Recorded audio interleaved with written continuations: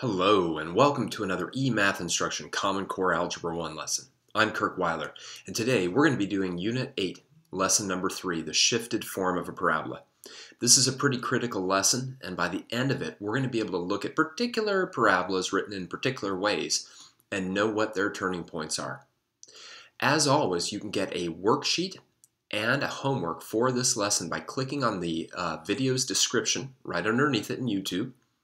And as always, on the upper right-hand corner of the worksheet is a QR code, quick response code, that if you scan it using an app on your smartphone or your tablet, will bring you right to this video.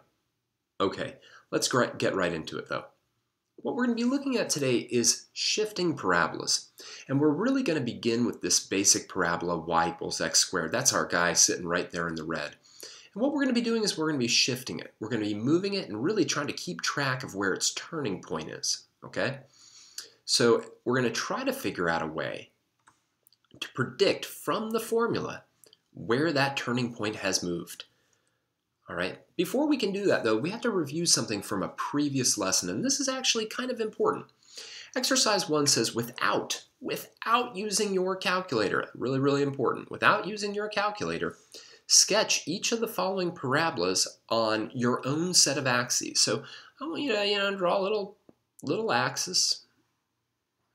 Let's throw down an x. Let's throw down a y. What I want you to do is in both of these cases, based on material that we did in previous lessons, you should be able to switch. I don't know what switching is. You should be able to sketch a really simple graph of both of these. Pause the video now. Take a couple minutes and make these sketches, okay? All right, let's switch. Gotta invent my own terminology. Here's the key, right? We've looked extensively at graphs of parabolas that are y equals ax squared, and what we learned, right, is that generally speaking they look a lot like y equals x squared, but if a is positive, they open upward. And if a is negative, they open downward. That's about it, right? So because here the leading coefficient is a positive 2, the parabola opens upward. Here it's negative 3, the parabola opens downward. Now, here's the important part though. If a parabola simply is y equals a times x squared, so, x squared, or negative x squared, or 5x squared, or negative 1/2 x squared, then these will all have turning points or vertices at 0, 0. Okay?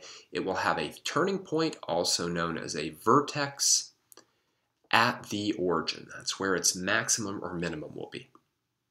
All right. Now what we're going to do is we're going to explore a little bit. So we're going to clear this out.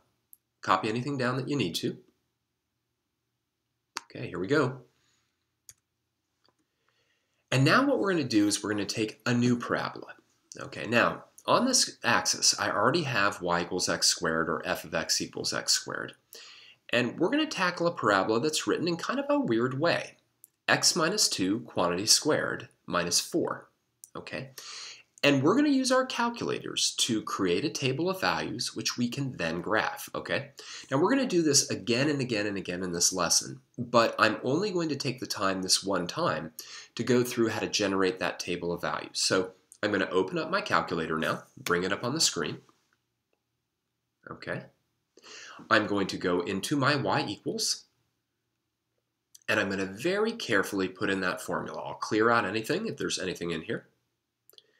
Okay, parentheses, x minus 2, parentheses, squared,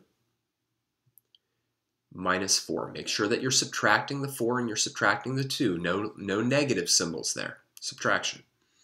Check over my function. It looks good. We're not going to use the calculator to graph this. We're just going to create a table of values. So let's go into our table setup. All right. Now, what should I set my table to start at? Well, my graph paper starts at negative 6. So it doesn't make any sense to start at anywhere sort of before that, like negative 7, negative 8. So I'm going to make my table start at negative 6, and I'll make my table go by ones. Okay. Let's go into the table now. All right. Now, at the beginning, there's a lot of x values that are giving me y values that I can't even fit on this graph paper. So what I'm going to do is I'm going to look for a little while, and I'm going to find the first y value that will kind of fit on comfortably. And where is that? It looks like it's right here. -1 and 5. -1 and 5 will fit on. So what I'm going to do now is I'm going to construct a little table of values, really, really tiny. I'm going to write it right in here. I'm going to just take these values right off my calculator. So x is -1, y is 5, x is 0, y is 0. That's a nice point, 0, 0.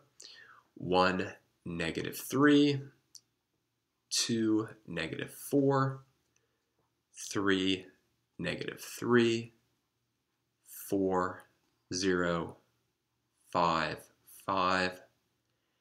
And there's my table of values. And now I'm going to plot them. -1, 1, 2, 3, 4, 5. 0, 0, 1, -3, 2, -4, 3, -3, 4, 0, and 5, 5. Now I'm going to attempt to draw a parabola through these points. It's easy for me to plot on this program. It's not as easy for me to draw a really great curve. So you'll have to excuse my poor graphing ability on the tablet. But, you know, it's okay, I guess. Let me grade myself. -2 points for neatness. All right, so let's take a look at exercise letter B. Get rid of the calculator. It's out of here. All right, how would you need to shift f of x to get to the graph of g of x? We're going to see this terminology, shifting. Shifting just means to take something and move it left or right, up or down, or a combination, right?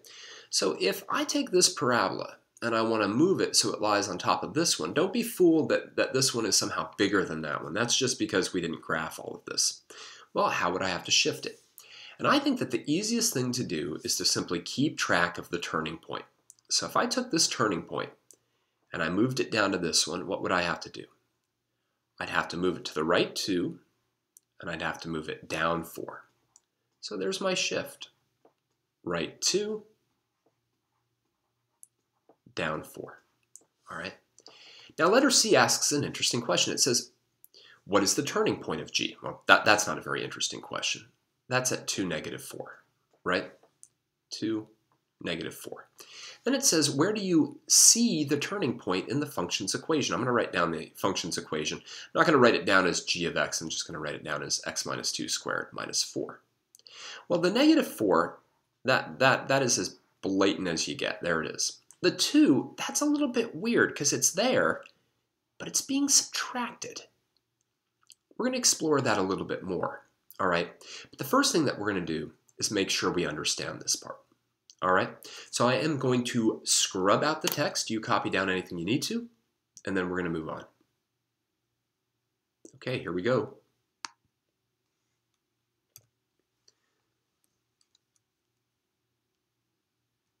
Look at that. Isn't that cool? I love it. Let's take a look at it one more time. So what I'm showing you is that real shifting. Watch. When I just superimpose a red parabola on top of that, it got moved 2 to the right and 4 down. It's kind of neat, isn't it? Kind of neat. Okay, let's move on to the next page. Now what we want to do is we want to explore two things. A vertical shift and a horizontal shift. Okay, so yet again, what I've got is y equals x squared already graphed. And what we're going to do is graph y equals x squared plus 2 and y equals x squared minus 4. Now, what I'd like you to do is I'd like you to pause the video and take some time, maybe upwards of 5 minutes, to create tables on your calculator to graph both of these two functions. And then I'm going to graph them, but pretty quickly, okay? So pause the video now and go ahead and do that. Okay, let's go through them. We'll start by graphing y equals x squared plus 2. All right, in terms of the graph, if I were to plot its values, and granted I've been plotting parabolas for a long time, so I don't need much of a table of values. At least not for really simple ones. But here's our y equals x squared plus 2. Remember, you want to kind of pay attention to see if you can figure out that whole 2 piece, right? Then x squared minus 4 would look like this.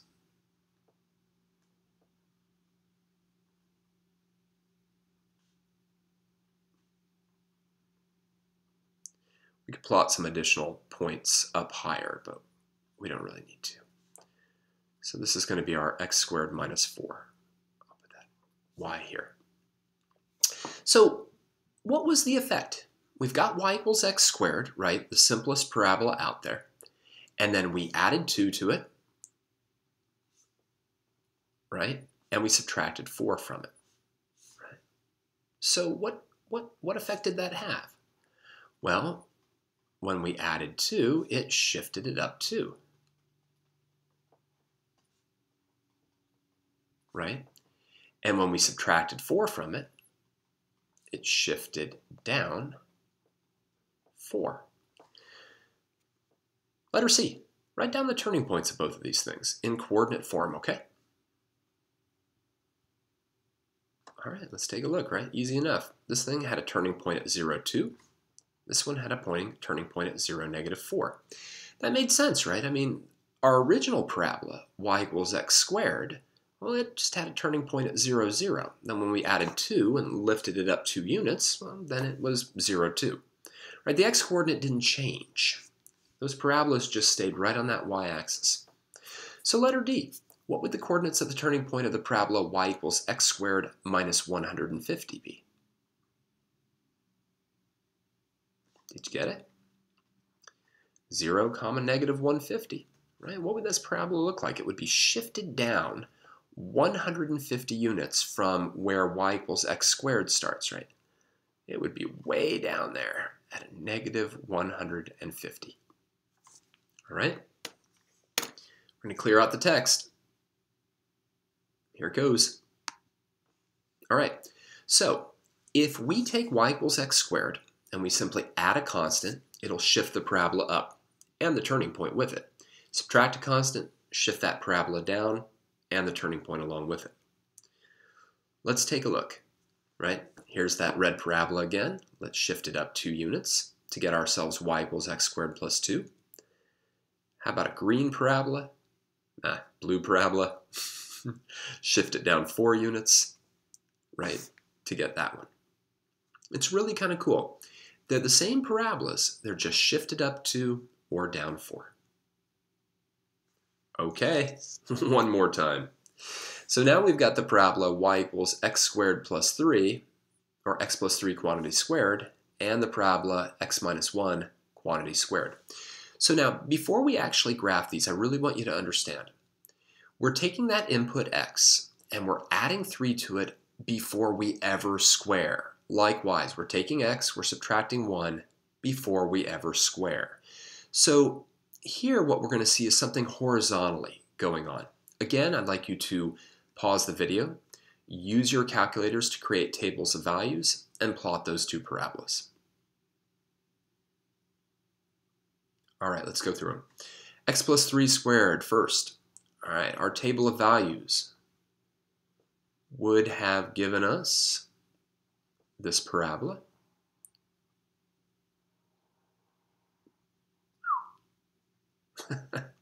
Nice miss. So that's y equals x plus 3 squared. And x minus 1 squared would have given us this parabola.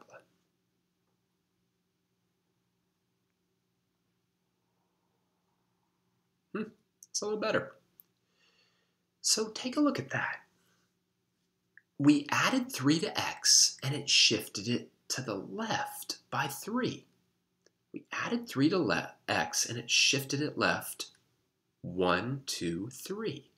We subtracted 1 from x, and it shifted it to the right. So it's very odd. It's counterintuitive. Adding to x shifts left. Weird. And subtracting from x shifts right. To me, the vertical transformation makes all the sense in the world. When we add or subtract, we shift up for adding, we shift down for subtracting. But the horizontal, and the horizontal will always occur to x before anything else does. When we add, we actually shift to the left. And when we subtract, we shift to the right. So, take a look. What are the turning points of these two parabolas? Why don't you go ahead and write them down. Pause the video for a second. Okay, let's do it. This thing has a turning point at -3, 0. It's so tempting to say +3, but This one has a turning point at 1, 0. Again, that negative is weird. Okay? Again, it's this cool effect, right? Where we take our parabola in red, add 3 to it, and it shifts to the left. That's a little bit of a better parabola. On the other hand, we could take a parabola, subtract 1 from it, and it shifts to the right. Let's clear out the text so you can see those two a little bit better. Kind of cool, huh? All right, one last problem, okay? Now what we want to do is we want to put the two together. So it says determine the coordinates of the turning points of each of the following quadratics. Note that the value of a is irrelevant. Maybe we'll talk a little bit about that. Let's do it right now. The reason that a is irrelevant is that when I have y equals ax squared, it's got a turning point at 0, 0, no matter what a is. No matter what a is, right? So if all I'm doing is keeping track of the turning point, that's easy enough. So when we look at this, think about it. Right, by taking x and subtracting 8, we must have moved to the right 8. By adding 5, we must have moved up 5. So that point 0, 0 must have went to the point 8, 5. And that is our new turning point. Isn't that cool? It's really kind of neat. So you take your parabola, right? You shift it 8 units to the right. You shift it 5 units up, and we now have a turning point at 8, 5. Okay?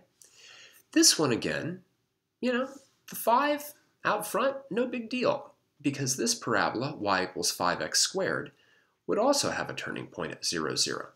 So now we've moved it to the left 1 unit, and we've moved it down 4 units, so our turning point is now at -1, -4.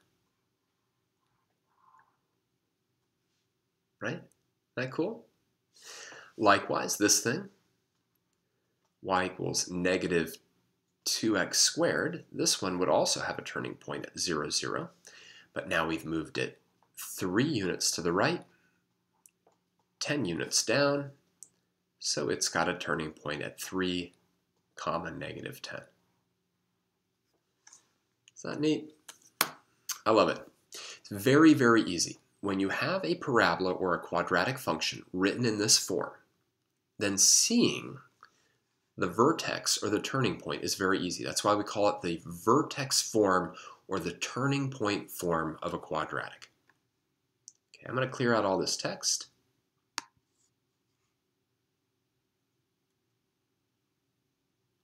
Let's take a look at the last two parabolas.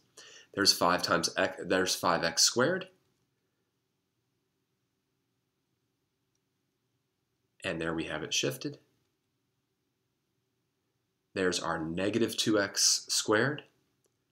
Let's shift it to the right. Ooh, and shift it way down there. All right. It really doesn't matter what the leading coefficient is. You can always identify that turning point. Okay. That was our first exposure to the vertex form of a parabola, the shifted form of a parabola, a way that you can look at a parabola and figure out the turning point by just that form. Of course, it begs a lot of questions. What happens if it's in standard form? What happens if the quadratic's written as 5x squared plus 2x minus 3, right? It's not written in the right form. We'll be getting to that eventually. But for now, thank you for joining me. As always, this has been an eMathInstruction Common Core Algebra 1 lesson. I'm Kirk Weiler, and until next time, keep thinking and keep solving problems.